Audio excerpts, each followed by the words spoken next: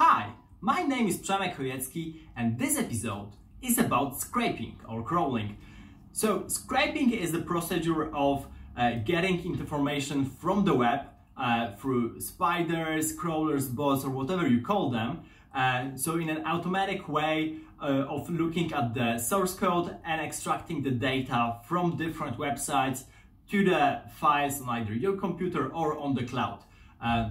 So there are fantastic tools in Python. My favorite is probably Selenium, but there are a couple others that I use on a daily basis.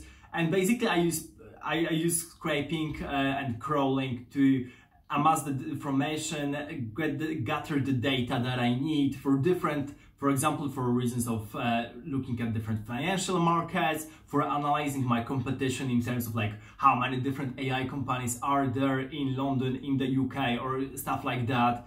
And I can compare those different sites. So actually I could all do that online, but doing that in Python, doing that in a single thing, in a single entity, in the single framework is much easier and much faster in the end. So it's actually scraping also, Google scraping different websites is great because you have this diversity of information.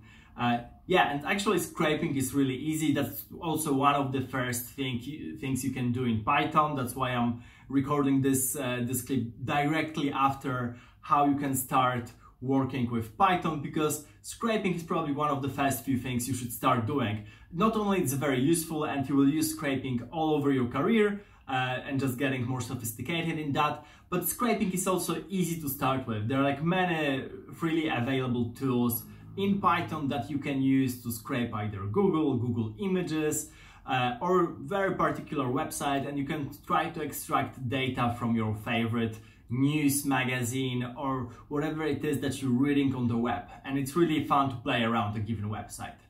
Please try it for yourself. Please subscribe to my channel and see you in the next episode. Thank you.